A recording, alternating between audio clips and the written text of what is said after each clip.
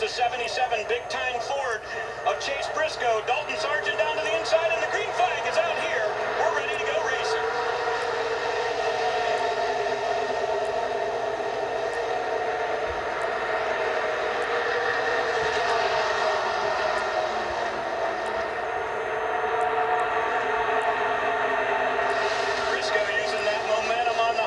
Looks like he is going to be able to do it and bring the number 8 of Brandon Jones with him. Sargent, coming out of turn number 2, will drop back to 3rd position.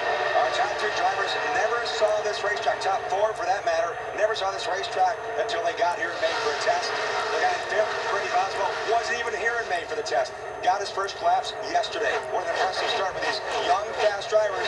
Oh, we have a spin, Ray. Looks like the 51 of Chad Finley's going around. Oh, and he's right at the entrance to pit road, but it appears that he will not make contact with anything. So far, the ARCA officials have said, we're good to go. Stay in green right now. We'll see if Finley can get that thing fired and get rolling.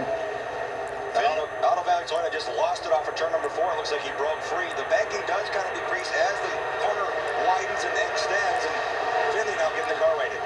So Finley will come back to the racetrack. He is way down on pit road entrance, so the officials say we can keep on going. Briscoe now has really stretched out a lead. Check that out. He's got about 15 car lengths on 2nd place. What to do at 190 miles per hour when there's a car next to you with a composite body? It's not been on a track this large with this much speed. Yes, they raced Pocono last weekend, Ray, but they are on the gas pedal for 98% of this racetrack.